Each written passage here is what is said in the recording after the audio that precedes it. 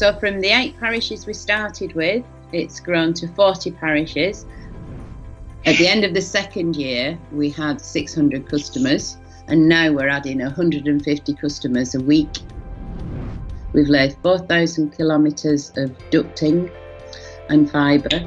We supply 1,000 megabit per second connection to every single home. We have 40 gig core feed. Each hub gets a minimum of 20 gig at any time, which of course nobody can use. It's complete overkill. And when we do need more, it's a very simple process to turn up the heat, because the infrastructure's there and it's been built properly, and it's been built by total amateurs. You know, this is how easy it is to do it if you're desperate enough and committed enough and caring enough about your community.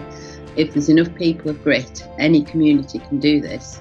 I think an awful lot of us used to know each other. I mean, I've lived across the road from Mike for about 30 odd years, but when people fall over in the mud and lose the wellies, it's a sort of bonding experience, isn't it?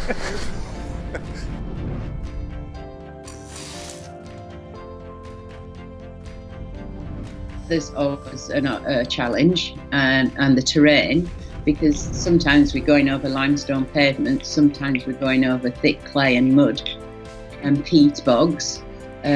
But because it's being built by local people and local landowners and local farmers, you've got the local knowledge. So there'll be pieces of digging done willy-nilly. It's not one long line, because the farmer has said, if you're coming through this field, you do it now.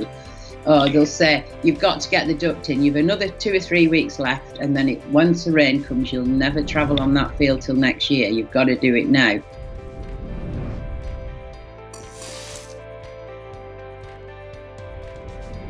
Because people were leaving, but then after that they wouldn't come home because there's no internet, there's nothing going on. But now they're coming home, and some are starting businesses.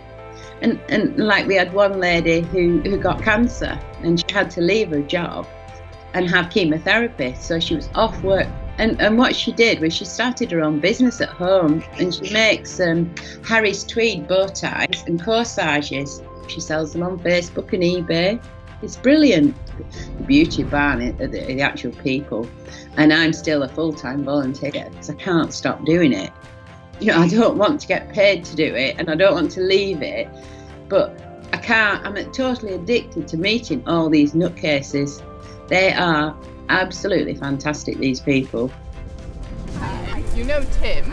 Do you know Nigel? Well, I think we've briefly met. Yes, we met at the, yes. These two were the ones that really got things going here. I set up a business in Silverdale at the beginning of 2012 on the understanding that BT were going to be bringing Infinity to the area in September of that year.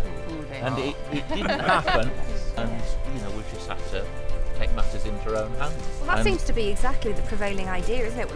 Let's just get something done. Yeah. And people are actually doing it, and it's really exciting. Yeah. In the other villages, it is about digging and then tea and cake, but here there's so much rock. We're just going to go straight to the cake.